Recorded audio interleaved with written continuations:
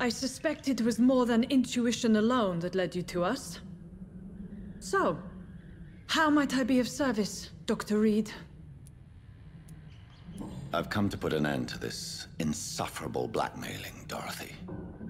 Doctor, you think your warnings scare me? I've stolen and plied, blackmailed and lied, but what else am I to do? I'm all these people have.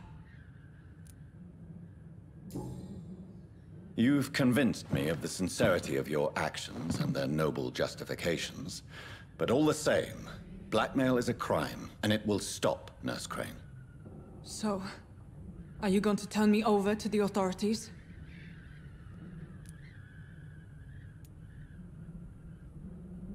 Nurse Crane, there is no question that the work you've done here is extraordinary, but this dispensary is incapable of coping with the outbreak.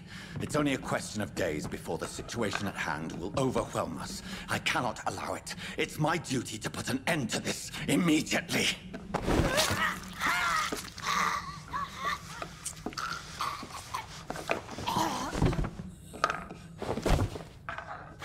I'm not ashamed. I did what was right. For in the end, I saved lives and you took them. But we had so much in common, Doctor. Don't you see that?